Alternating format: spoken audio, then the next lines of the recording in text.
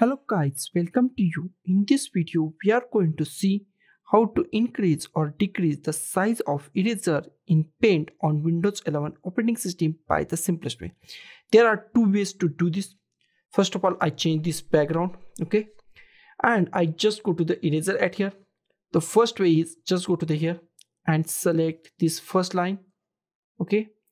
If you want to change it, then just go to the here and change it. And if you want to change by the keyboard, that is very easy.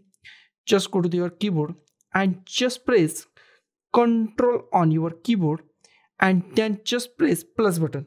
Just press plus button. Ctrl plus button. Okay. Now our size is large. Okay. Just press Ctrl plus. Okay.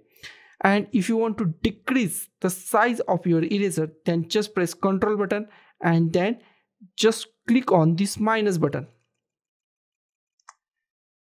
Just press minus button. Okay, now it is decrease the size.